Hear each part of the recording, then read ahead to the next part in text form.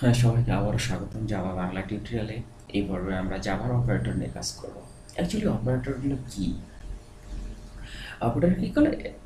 দুইটা অপারেন্ট মানে আমরা যখন যোগ বিয়োগ করতাম তখন কি করতো? এ প্লাস বি, তার মানে এ আর বি এর মধ্যে একটা রিলেশনশিপ বিল্ডার করতো কিসের মাধ্যমে? অপারেটরের মাধ্যমে। সেমভাবে আমাদের প্রোগ্রামে জাভা প্রোগ্রামে অনেকগুলা অপারেটর আছে, তার মধ্যে arithmetic, relational, logical, storage, assignment, conditional, mix, এই বিভিন্ন প্রকারের অপারেটর আছে। সো এই অপারেটরগুলো কি, অপারেটরগুলো কীভাবে কাজ করে, ক্যারেক্টারিস্টিক কি, একটু দেখে আসি চলে।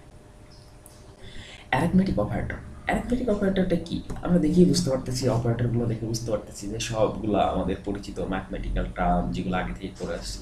কিন্তু arithmetic operator R use is mathematical expression in the same way that R use in algebra. তার মানে কি?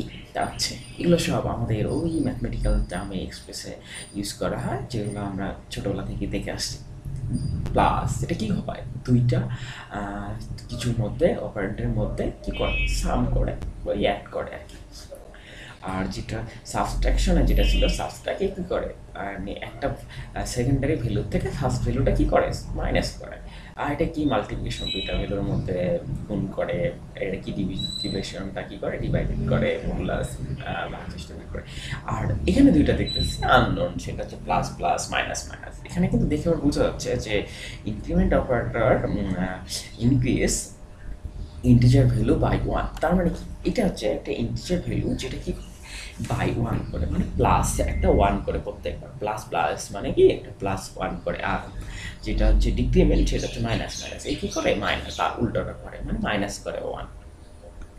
রিলেশনাল অপারেটর, রিলেশনাল অপারেটরটা কি, আমাদের যে অনেক সময় রিলেশন তৈরি করতে হয় একটা অপারেটরের সাথে, মানে একটা অপারেন্টের সাথে আরেকটা, বা আমাদের প্রোগ্রামের ভাষায় যখন কোনো কন্ডিশনাল বা চেক বা কোনো কিছু রিলেশনাল জিনিসপত্র চলে আসে, যেমন এক্স ভেরিয়েবলের থেকে ওয়াই ভেরিয়েবল ছোট বা বড়, এই ভেরিয়েবলটা এটার থেকে ছোট বা এর রেঞ্জের মধ্যে কিনা, এরকম যখন কন্ডিশনের মধ্যে পড়ে তখন সেগুলো আমার কী হচ্ছে, আমাদের সেগুলো চলে আসে এই রিলেশনাল অপারেটর। যেমন দেখতে পাচ্ছেন ডাবল ইকুয়াল, আমরা কিন্তু অ্যাসাইনমেন্ট চিহ্ন দেখে আসছি একটা শুধুমাত্র ইকুয়াল, কিন্তু এখানে দেখতেছি ডবল ইকুয়াল। তার মানে কি, এটা কি হচ্ছে, যে কি টু অপারেন্ট আর ইকুয়াল, মানে কি দুইটা অপারেন্টের মধ্যে কম্পেয়ার করা হচ্ছে, দুইটা কি সমান কিনা।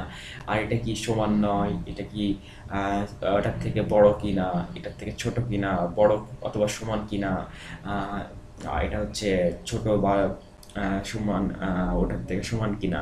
সো এরকম এইগুলো একটু নিজেরা বাসায় দেখে নিন।